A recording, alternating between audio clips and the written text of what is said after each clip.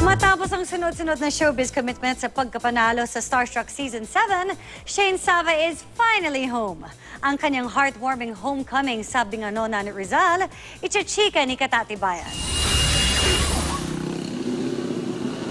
Mula sa barangay hall ng San Carlos hanggang sa munisipyo ng Binangonan, Rizal, mainit na sinalubong ng mga kapwa-Rizaleño si Starstruck Season 7 Ultimate Female Survivor Shayne Sava sa kanyang homecoming parade. Hindi alintana ng fans ang tindin ng init. Makalapit lang kay Shayne na may pabanda pa. Na-overwhelm si Shayne sa pagkilala sa kanya ng kanyang hometown. Maraming salamat po sa kanila.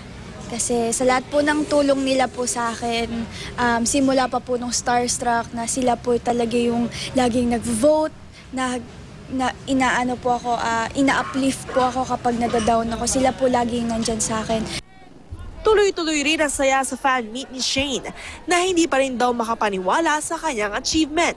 Kinilig nga raw siya na matanggap ang kanyang unang talent fee. Umili ako ng sobrang daming pagkain tapos pinagalitan po ako ng lola ko.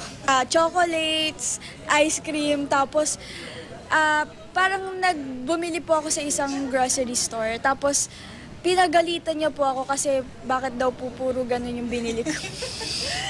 Sa ngayon, nagsusumikap si Shayne upang makapagpundar ng bahay at kotse para sa pamilya. May kinakasan na ring TV series para kay Shayne. Katatibayan, updated sa showbiz happenings.